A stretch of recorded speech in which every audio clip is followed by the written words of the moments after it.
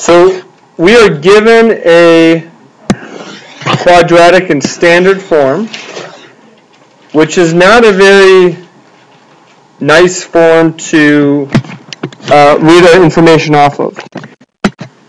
So we're going to change it into different forms. We're going to change it into factored form, because factored form is going to help us find what? Yeah, which points? The roots, so the zeros. So we can get into factored form, we can find out the roots. So if I want to factor x squared minus 4x minus 12, I'm going to need two numbers. Then multiply to negative 12 and add to negative 4. What two numbers are those? X minus 6. X plus 2. Great. So this is factored form. Now when it's in factored form, we should be easily able to identify the roots. Great. So the roots are x equals negative 2. Now another word for the roots are the zeros. That's on the x-axis. Thank you. On the x-axis. Where does it cross the x-axis? That's the roots. So I'm going to go ahead and mark that right away.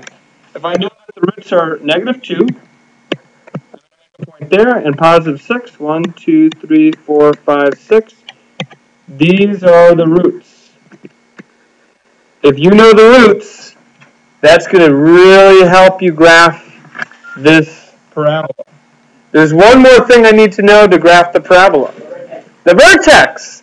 Now, right now, I can't really see what the vertex is from this. I can't really see what the vertex is. So I'm going to put it in vertex form, where I can easily see the vertex.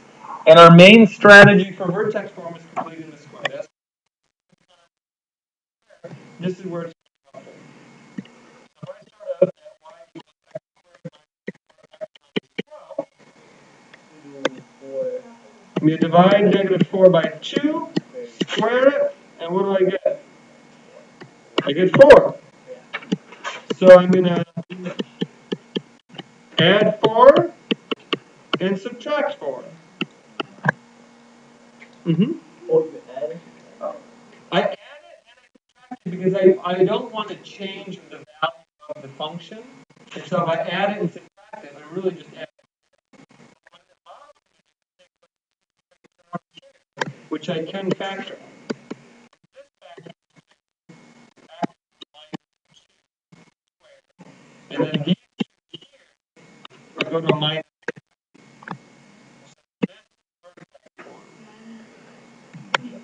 And I've got a minus 12 minus 4. That's a negative 16.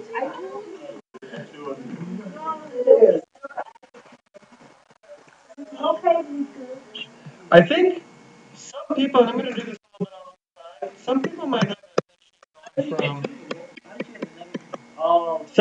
have step by step. If I just want to factor this, I need two numbers that multiply to a 4 and add to a negative 3. What two numbers are those? Negative 2 and negative 3. And you have the exact same factor.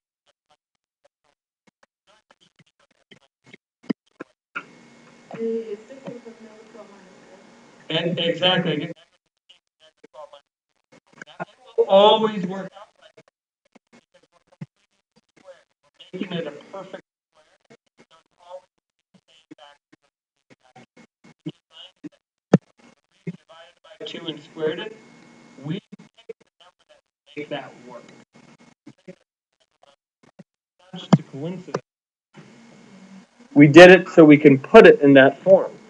The whole point now, the whole point was so that this would equal, or so this would be in vertex form. So can we see the vertex here? Yeah. What's the vertex? 2 negative 16. Remember, it's whatever makes this portion 0. So if it's a minus 2, it's a positive 2. And then it's this number is the k, the negative 16. So our vertex is 2 negative 16. So I could plot that 2 negative 16. 1, 2, 3, 4, 5, 6, 7, 8, 9, 10, 11, 12, 13, 14, 15, 16. It's going to look something like this. From those 3 points, can you see the parabola? And I'm actually going to label this point on the graph 2, negative 16, negative 2, comma 0, 6, comma 0. So I've got this. It's going to look something like this. So we are able to sketch it. Now, does this parabola open up or down? Up. Opens up. Can we finish the thing that we did yesterday? And the line symmetry Is at. What would it be, Tamika? 16. Mm-mm. Wait, let me.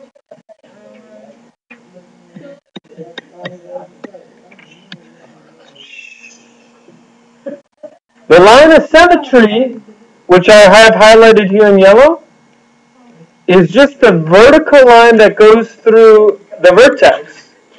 So,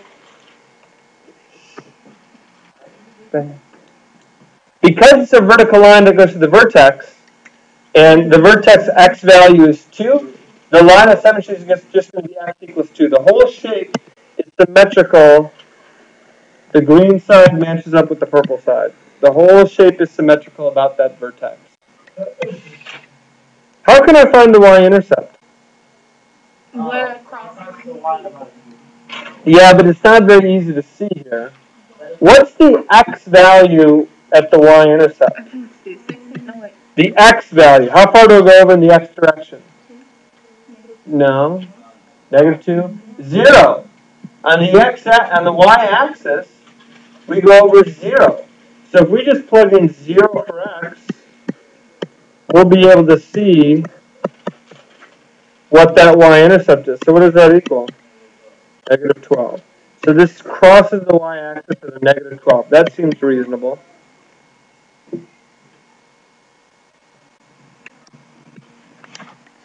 So we've got a vertex, we've got a y-intercept, we've got our roots. Do we think this works? Can we check it on Desmos? Let's check it on Desmos. So we've got x squared, what was it, minus 4x minus 12.